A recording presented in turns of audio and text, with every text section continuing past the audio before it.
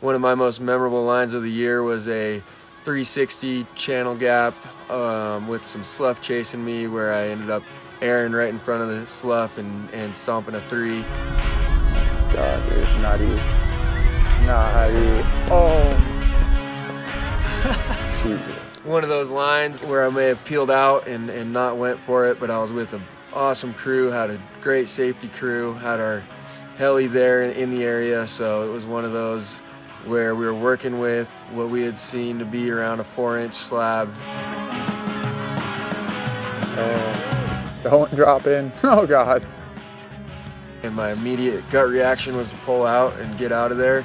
And then I did a double take, looked at it, kind of sized it up, and then basically maneuvered myself back into the pocket, if you will, and it felt like I was surfing a wave where I'm just kind of keep checking my 6, seeing what's going on there, trying to line this up, and then at the last minute just go, I gotta send this thing, I got it, and now I got this 3 over this gap. Giving her. Dude, if he airs over that, that's absurd.